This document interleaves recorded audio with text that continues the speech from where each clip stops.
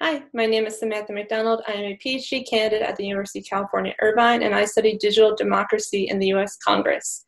For my dissertation, I ran a week-long online town hall with one member of Congress and their constituents to understand how we can better design technology for the needs of representatives and for the needs of constituents to have better impact on members of Congress and their policy decision-making. So my big discussions and big ideas are really looking at how do we design for ideas of representation in democracy and how to make it so citizens have more say in what their members of Congress do when they're voting on things and deciding on big policy decisions that affect all of our lives.